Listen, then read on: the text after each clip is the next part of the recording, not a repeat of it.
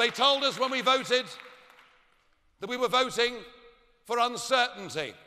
Well, let me tell you what would have happened if we'd voted to remain. Since that date, we have seen the confirmation. Despite 50 years of lies from the British establishment, 50 years of the British establishment telling us that the common market, that the European Union is just about trade, cooperation, and will not affect our sovereignty. I remember very well doing a debate against Nick Clegg. Oh, I'm sorry, Sir Nick Clegg, that's important, that bit.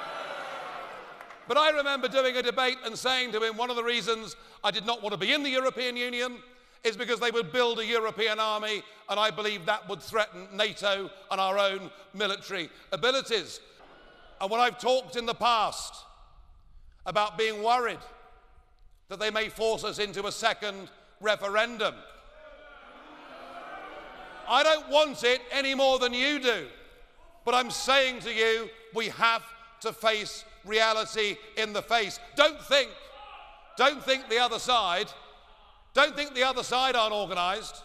Don't think the other side aren't prepared. Don't think the other side haven't raised the money, haven't got the teams in place. They have. The Remain campaign are well organised.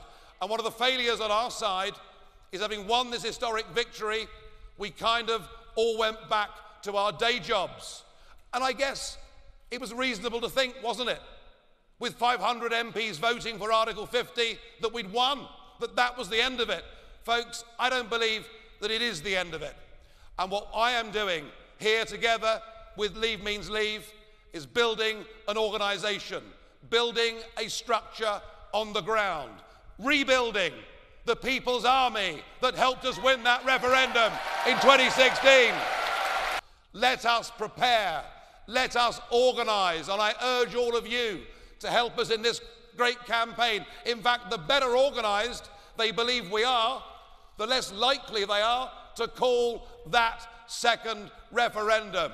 I hope it's not needed, but I'm pessimistic, and I believe that it may. And I'll tell you, as I said in the video, if I have to fight again against this lot, then believe me, next time, as far as I'm concerned, it's no more Mr. Nice Guy.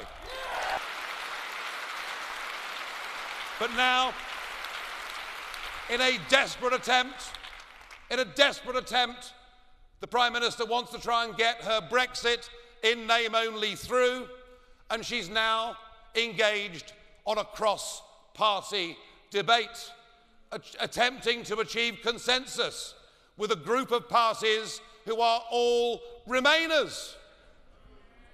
The only person that didn't turn up, of course, was Jeremy Corbyn, which is odd.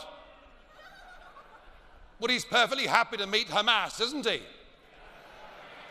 Perfectly happy to meet Hezbollah, happy to take tea with the IRA, but he wouldn't go and meet Mrs. May, which I find a little bit strange.